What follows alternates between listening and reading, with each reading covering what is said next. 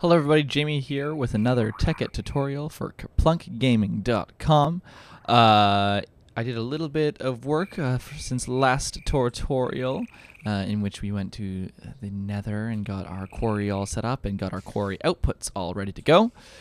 So one of the things I did is made this little alchemical chest and put this little talisman of repair in it. And so this is a very cool little way to do it. If you make this talisman of repair, which is made with just this sort of recipe, covalence dust, string, paper, makes our talisman, and then it has to be in an alchemical chest, but if you put it into an alchemical chest, right, it doesn't matter where it is, it'll start repairing your tools as soon as you put them in. So our wrench just finished to fully repaired, our shovel's just about to get to fully repaired, and I'm just waiting for my pickaxe to get fully repaired.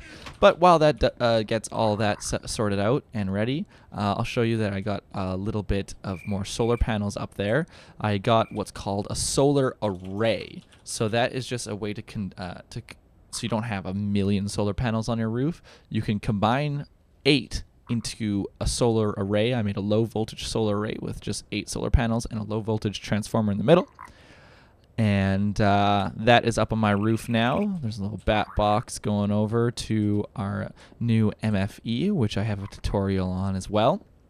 But one of the big things I did is I started a new form of power. These are the 2 generators that were down there before, but this right here is a geothermal generator, which uses the power of lava to go into the generator. So to make a geothermal generator, it's just geothermal generator, and you get empty cells, which is just 4 tin in a row, glass, refined iron, and a generator. And we all know how to make generators because they take a lot of iron and batteries and then the iron furnace.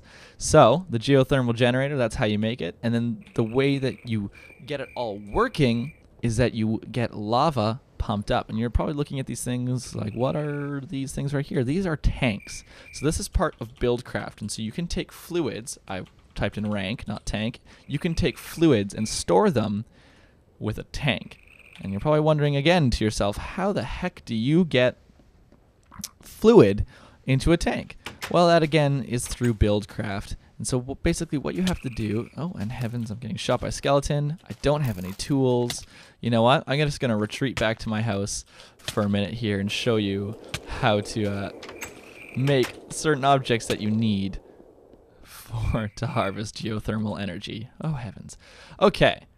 First of all, you will need, not T-E, you will need a pump. So I made this pump. It's just a mining well and a tank, and a mining well, iron pickaxe, iron gear, redstone, iron, and then you make a mining well. And a mining well is quite like a quarry, instead of it digs straight down instead of digging across like in an area like the quarry does. So that's what I did. Hopefully my tools are, that's repaired enough for the time being. I'll get my tools back into my hands, and I'll go show you exactly what I did to get some lava into this pipe right here.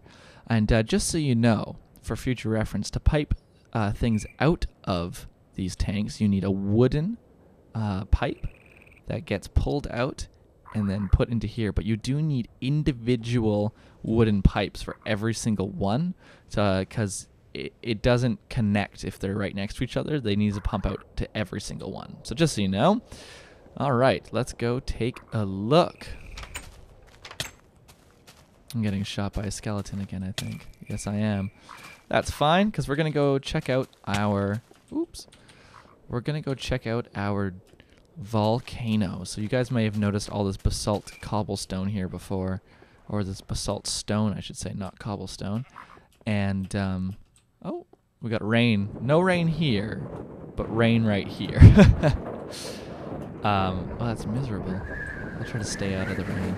And so here you can see our lovely volcano. And we're pumping lava straight out of this volcano, which is great. I'm not seeing any lava come out right now, but we might see it in a second. And it comes through these pipes and gets piped right into those tanks that we were looking at before. So those tanks, or sorry, let me apologize, these pipes are cobblestone waterproof pipes. And the way you do that is you get a cactus, and if you furnace the cactus, it makes the dye, like you all know, it makes cactus green. So if we look at cactus green, it's just smelting some cactus, and then from cactus green, you can make pipe waterproof, which is this little hose looking thing right here. Just put it into a crafting table, makes pipe waterproof, and then you can make cobblestone waterproof pipes. And so everything that deals with liquid has to, that's an iron waterproof pipe, my apologies. Cobblestone waterproof pipe, that's what I'm using, which is on top of the pipe itself, makes these waterproof pipes, and they start pumping the liquid all the way over. So I just made this massive pipe system going all the way over.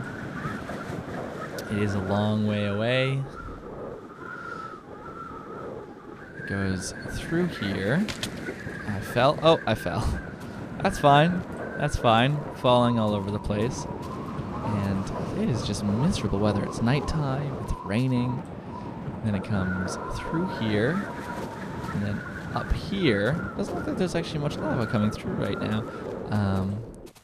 And then it's put into our pipes right there. Fantastic. And then those pipes obviously will fill up with lava, and we will have more than enough. Oh, there's a zombie in my house. Uh-oh. Die, zombie. You are not welcome. You are not welcome here. Phew, that was close. And then we start generating geothermal energy. And that geothermal energy creates a lot of energy. So that's why you can see our quarry still rocking it. Even at nighttime when our solar panels aren't doing anything, our quarry is still working at maximum efficiency. So now we have two forms of sustainable power. We've got our geothermal and our solar panels, and that should give us enough power to get things really cooking here in the Tekkit world. So thank you very much for watching this Tekkit tutorial. If you'd like to host your own Tekkit server, please go to www.KerpluncGaming.com, and we'd be more than happy to set up a Tekkit server for you and your friends. Thank you so much for watching. Goodbye.